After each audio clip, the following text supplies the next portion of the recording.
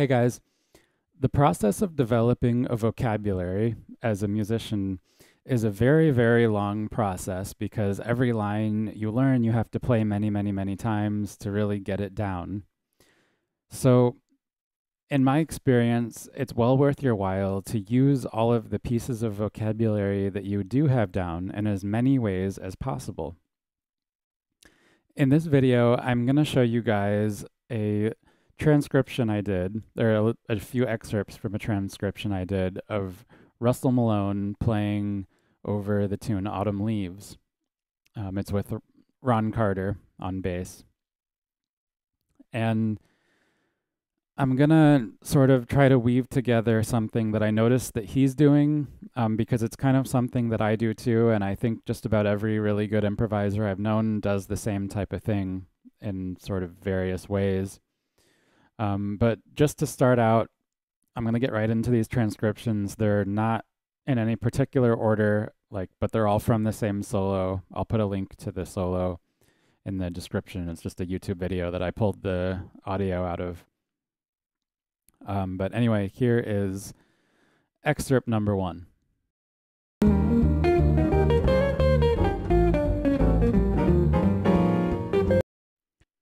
Circled in red, I have the piece of vocabulary that I want you guys to focus on for this excerpt.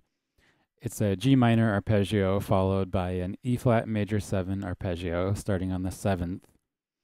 It's a nice little line, and it's one that I actually use a lot in my own playing, which is why I first noticed it when I was listening to this video. I want you guys to keep it in mind because the next clip is going to have the same piece of vocabulary, but it's going to be over a different chord. So check this out. Here is number 2.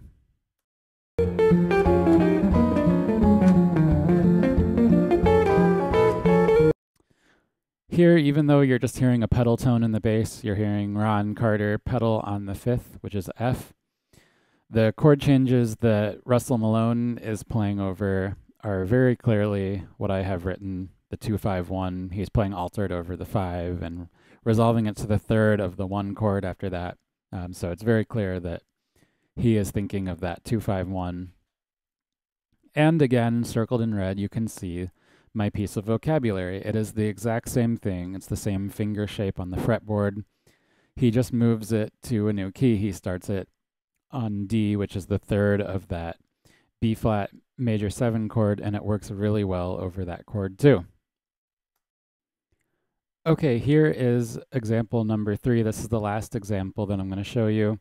He actually does use this lick more times than I'm showing you in this video, in this solo. He plays it more. But I just chose 3 I thought really good, distinct examples of different ways he's using it. So check this out. Listen to this one.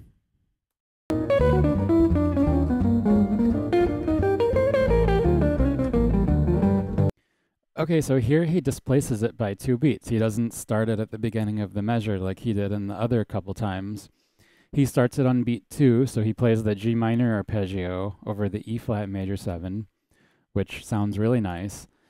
And then in the middle of the line where he plays the E flat major 7 arpeggio, he's actually playing that over A minor 7 flat 5. So here's a cool example of how he realized that E flat major 7 and A minor 7 flat 5 are basically the same sound. They come from the same key, and you can use that lick over both of them. So he just started it 2 beats into one measure and then finished it out on the next measure, and it sounds great.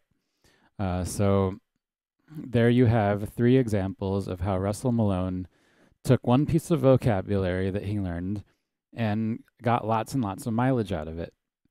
So now I'm going to show you how to practice this.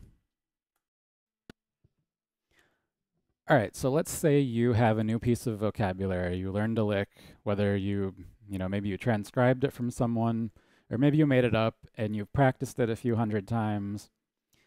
You've learned it in a few different positions, some different fingerings up and down the neck, and you're ready to get the most out of it that you possibly can. What I'm going to do is I'm going to take Russell's lick, which was,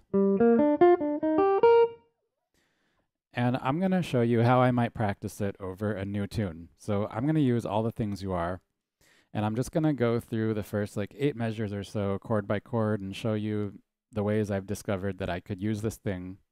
And then I'm going to play over a backing track the whole form just so you can kind of hear what it might sound like as I'm actually practicing, getting this into my playing.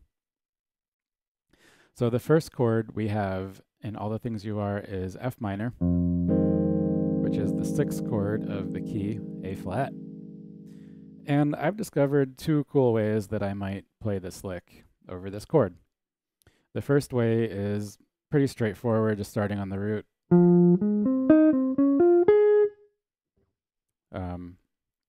And the second way is the one that I'm going to pick for right now, is starting on the 5th, which is C. So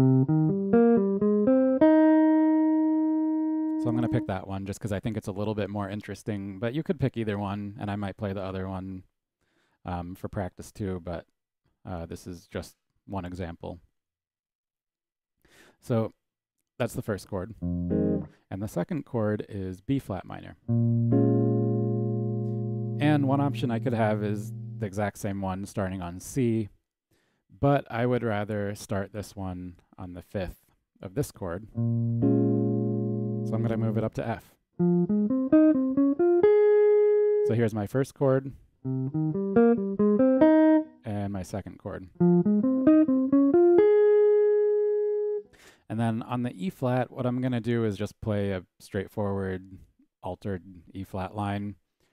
I probably, if I wanted to, could make this lick somehow work over an altered chord, but I don't really want to, just because I'm going to be using it on basically every other chord, and I think it just gets a little bit overwhelming to try to do that. So I'm just going to play like some type of E flat altered. And then on the A flat, I'm definitely going to use it. Just like Russell played it on the B flat chord, he started on the 3rd. So I'm going to start it on C.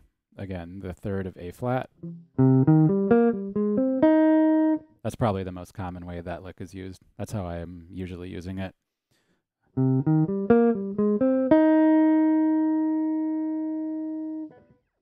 And then on the next chord, which is D flat, I will start it on the 3rd of that chord, which is F. And then I'll play something over the G7 that's like G altered sounding. And then on the C major 7, I can start it on E. So now my solo is going to sound like the first 8 bars of All the Things You Are will sound like this.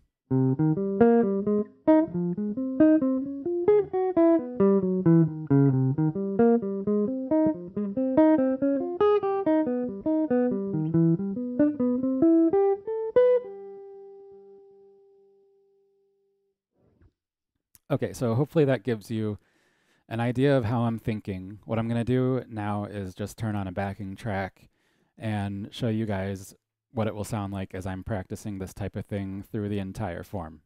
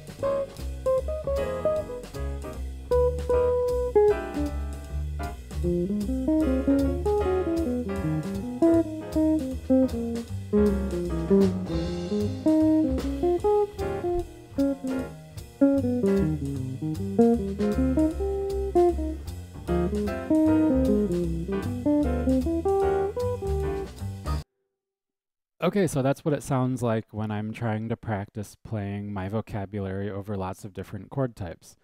I get a piece of vocabulary that I like how it sounds, and I figure out all these places I can use it, and I just start bombarding a tune with it.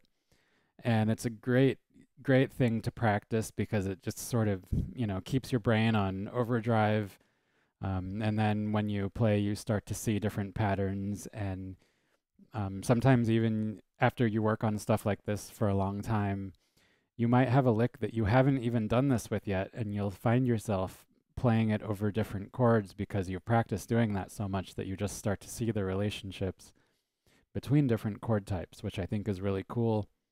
And also, you kind of start to develop a unique sound that, just the way you play over everything. If you start just practicing your vocabulary over as many places as you can, you just develop this sound of all your vocabulary of how it sounds because you're not just learning a different piece of, something for each chord as you go along. You're just, you know, developing a vocabulary that's yours and you know how to apply it to everything. So that is it for this video. Thank you for watching. And before I go, I just want to say a quick word about Skype lessons. I've had a lot of fun teaching some of you guys Skype lessons over the past few months. If you want to set up your first free trial, there's no strings attached to this first lesson, and some guys have even said, hey, I can't afford lessons. Can we just do the free trial? And I'm totally happy to do that. I like meeting you guys. It's fun for me. So send me an email if you want to do that. And if you're doing lessons, what I've been doing is you can send me clips of your playing throughout the week, and I will critique them and tell you what I think might need work or what I like or whatever. And I don't charge extra for that because it's fun for me. So I just do that for fun. Anyway, please send me email if you're interested in setting up that first free lesson, and I will see you guys next time.